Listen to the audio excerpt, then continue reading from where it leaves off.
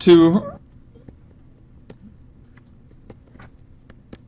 identify how to do factoring with your ti89, it's extremely easy.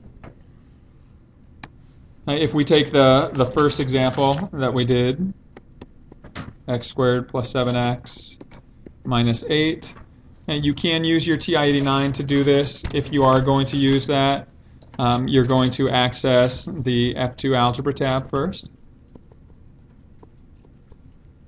So hit F2 algebra tab, and then you choose the very second command, which is factor. And then once you get that entered, you just type your expression exactly as it appears. Close it off. You don't need to put a comma or anything. Just type in what you have.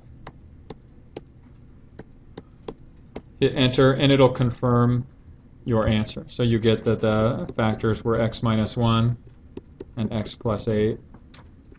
Again, it doesn't matter which order you write them, unless I specifically ask you to find the one with the lesser root or lesser zero first.